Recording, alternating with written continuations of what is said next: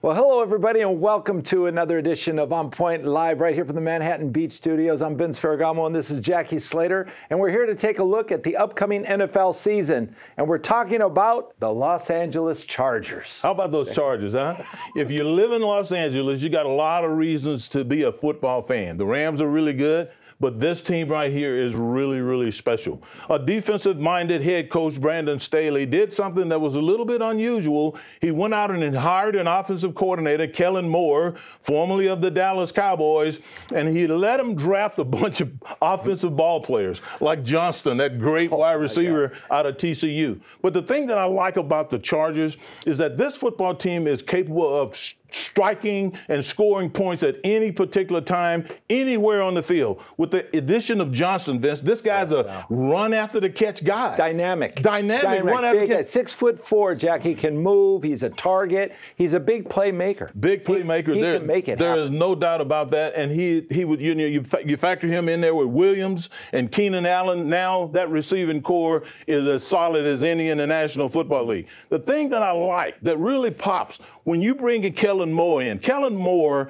at the Dallas Cowboys a year ago, they averaged 132 yards a game on the ground. So they're going to run the football. I hope Austin Ekeler, he's going to be earning every cent of that money that they pay him. He got that raise, you know. So look. Well, they don't want to have any more collapses, Jackie, like they did last year in the playoffs, leading by 24 points or 27. 27 points, and Jackie. they lost. They can't have that happen. So they have to have ball control. But I think that's what Kellen Moore is going to bring to the table. Yeah, and the way you have ball control is you institute a good offense with a lot of running in their variety, a lot of variety in their running, and then you got to have people that can execute up front.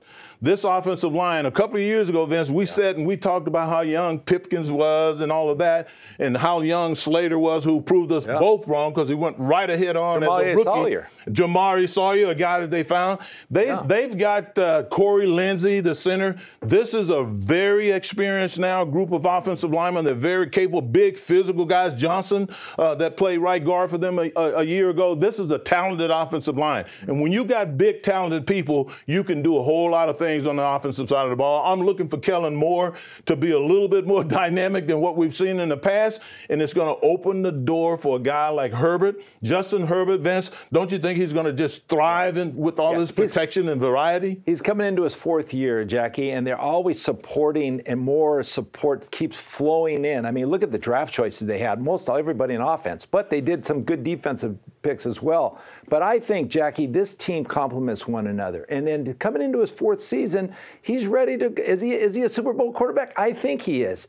He just needs a defense to support him now. They got Kendricks at middle linebacker, Jackie. That's a big acquisition. He can go from sideline to sideline, Jack. He can make plays. Derwin James in the backfield. Khalil Mack. Okay.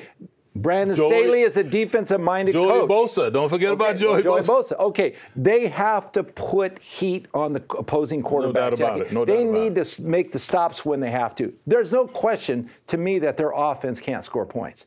They can score almost at will. I mean, and that's what's going to happen. Austin Ekeler is the most versatile back in the AFC West. Absolutely. Okay, Jackie, there's no reason why they can't move forward and even have a better year than last year. I'm anticipating a better year than last year, Vince. And Brandon Staley is a young coach and a young head coach, and we've seen him do some things over the last couple of years. On fourth down. Going for it on fourth down deep in your own territory. That doesn't usually lend itself for much success. But what that did was it bred a lot of confidence into his player, into his team. His team knows from the head coaching position right now, they are trying to win ball games. They're going to take risks. They're going to take shots. They're going to do whatever it takes in unusual situations. And I think that's what separates Brandon Staley from a lot of other coaches. He's got the mindset and the will to do something just a little bit out of the ordinary. He is unique, Jackie. He's unique. I think he's confident. As you mentioned, Jackie, they have a lot of camaraderie with this team. There's a close connection between head coach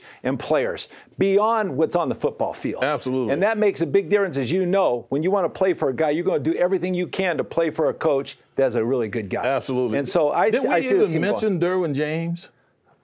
I mean, and don't forget about that's all pro. Don't forget about the kid that they got, the high CJ, the cornerback that they brought in last year from the Patriots. He's going to be on the mend. So I'm expecting this team to be better all around on both sides of the ball. Complementary football is what I'm expecting to see a lot of. Somebody from Boise State, Jackie, defensive lineman, is great against the run. Excellent. And a couple of years ago, they were one of the worst teams against the run. They were. They're going to shore that up a little bit this year. They're going to have to. Because teams, I tell you, teams are going to start running the football more. Absolutely. You're going to see, as much as it is a pass-happy offense in this league today, you're going to see a lot more teams running the ball more consistently. I agree with that 100%. And we need to look no farther than up north there, San Francisco, with Kyle Shanahan, how he's consistently been intriguing with his rushing attack. So I'm expecting a lot from the Los Angeles Chargers. And there's that rivalry between them and the Rams now. It's going back and forth. You're going to have to decide, hey, man, who's playing the best football? Let's go get the tickets to them.